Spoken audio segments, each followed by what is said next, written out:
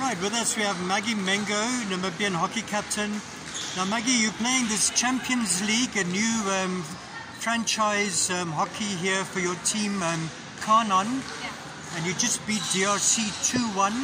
How was the game? Well, although we won, it was not the best of our game because we couldn't connect well. I think we can do much better in the next game.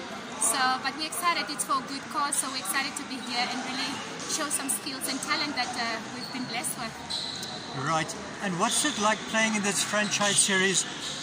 You're not playing for your club, but now for a new side. What's that like? I think this is actually good for, especially when you play at the national level, to get to connect to other players of the league as well. Eventually, I think that is something that we always have to work on when we're in a national squad, to connect and get used to other players in the league as well. So it's a good series. It's a really good initiative. The fact that it's also prior a league, it's good preparation. So I'm actually thank you to the sponsors and thank you to the organizers of the tournament. Great.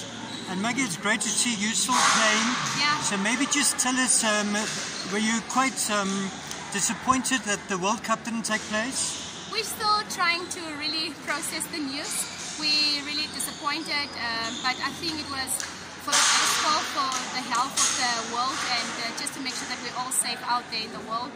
But through all the hard work and effort that we've put in, we're quite disappointed because we wanted to go out there and really to put a great tournament up out there. Great. And you're still playing? What are you aiming for this year? I'll keep that for later. Great. Well done. Thank you so much. Okay.